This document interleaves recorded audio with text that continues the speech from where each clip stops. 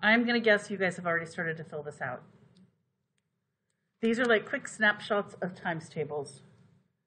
4 times 3 would be what?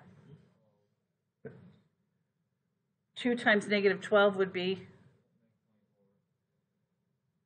And then we get to where we have one of the factors and the answer, and we need to decide what the other factor is. What number would you put in this box here?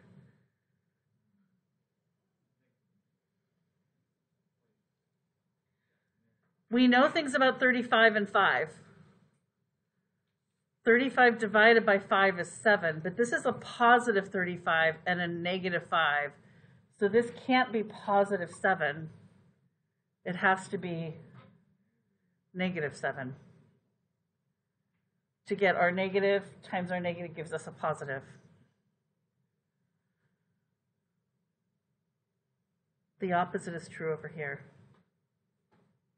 I feel like you guys are just going on without me. Do we know what to do? Okay. Turn it over.